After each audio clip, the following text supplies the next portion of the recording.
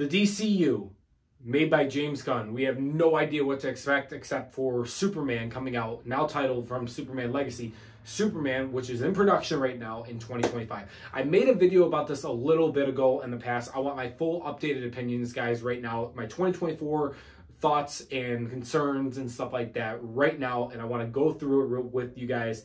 What do I think the first 5 years of James Gunn's DC universe, what can we expect and what can we not expect? Let's talk about all the projects that have been confirmed. Right now we have Superman confirmed, we have Supergirl, Woman of Tomorrow confirmed, Batman Brave and the Bold, Swamp Thing, and The Authority. Now these are all the movies that are confirmed in the DC universe right now that are titled under the Chapter 1 Gods and Monsters thing.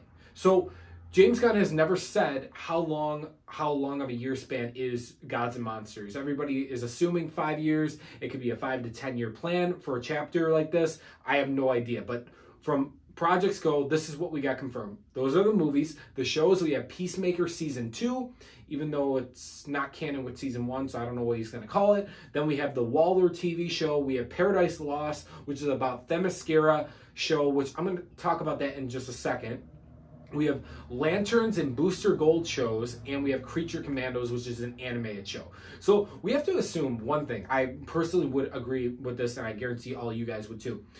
Within the first 5 years of the Chapter 1 Gods and Monsters, we will get a Justice League film, and it's going to end with a Justice League film. It only makes most sense, right? And I'm assuming the five-year mark, that's when we're going to get the first James Gunn's Justice League. We have no idea what characters besides Superman and Batman and probably Green Lantern that are going to be in this Justice League. We could get different characters of all time. But I mean the big trinity being Batman, Superman, and Wonder Woman, I would imagine are in the forefront. So, like I was saying, I expect to get more, a couple, maybe 1 or 2 more shows announced coming up in the next 6 months that are going to be animated with Creature Commandos. Like I said, we're going to be going back from live action to animated to even video games being canon to the DC universe, which I don't know how to feel about that still, but I expect to hear an announcement soon. But Paradise Lost is a weird show for me to think about because recently they talked about Wonder Woman not having her own film for a while, and I feel like if you're going to have the Justice League film happen, you're going to need to introduce this Wonder Woman character and who's now going to be playing her in that. And I feel like Paradise Lost is a working title and we're actually going to get a Wonder Woman show instead. And I feel like that's how they're going to wrap in the Trinity with Superman and Batman being in the forefront and then Wonder Woman on her show on HBO Max and then another character. That's another thing too I want to talk about.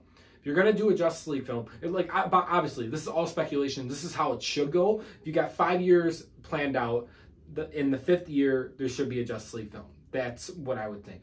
But you really do need, whoever the core Justice League members are, there needs to be 3 films that are setting up 3 different characters, the main 3, and I was thinking Superman, Batman, and Wonder Woman. We already have the Lantern show coming out, so I'm assuming the Lanterns will be in Justice League in that film, so that's all taken care of. But who else will be? Flash. Are we going to get Aquaman? Who are the other 2 to complete the Unite the 7 mark? I have no idea, but I would like to say that I feel like sooner than later, we will hear another film that's going to get announced for another major key JL player, whether it's Aquaman, whether it's Flash. I kind of hope it's Flash that will get introduced in his own movie, and then we'll introduce some other characters in the actual big Justice League film. From what I've been hearing, the Authority is what the Justice League goes up against. I don't know if that's true or not. And I think that'd be actually really cool to see the villain film before the actual Justice League Assemble film. I think that'd be really cool if that's what James is thinking. But like I said, we are in a pre-existing world with superheroes existing already in the Superman movie. We already know Guy Gardner is going to be in the Superman movie. We already know a couple other superheroes are already existing in this world.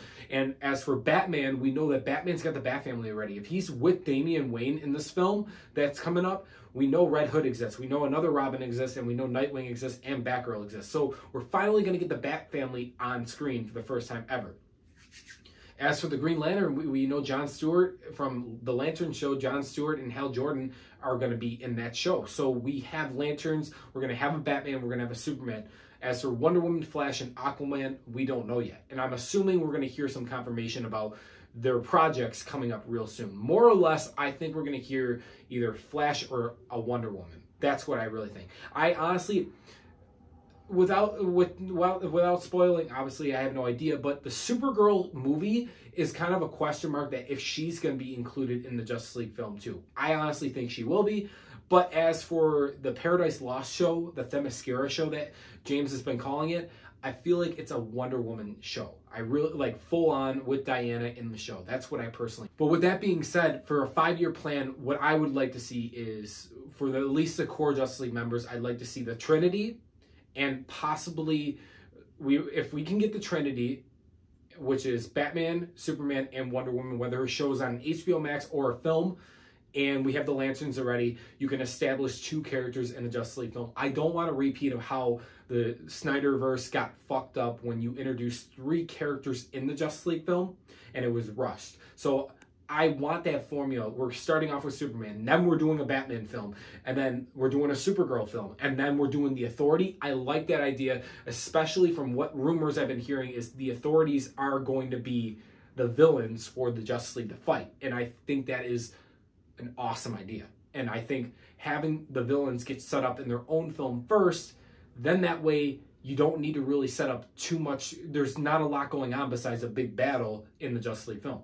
But with all that being said, guys, that's what I expect to see within the first 5 years of James Gunn's DCU. Do you guys agree with me or not? Let me know your thoughts below. Thanks for watching. Subscribe for more, and I'll see you guys in the next one. Bye, guys.